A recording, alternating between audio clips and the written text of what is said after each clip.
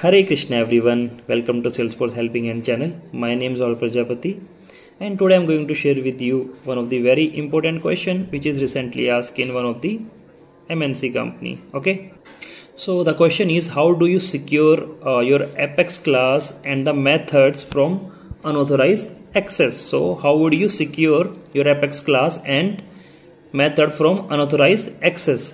So the answer of this question, guys, first we should use with sharing in our Apex class, and second thing, we should use CRUD FLS check in Apex class, right? So we can understand like what kind of access the user has or not, and we should give or not, right?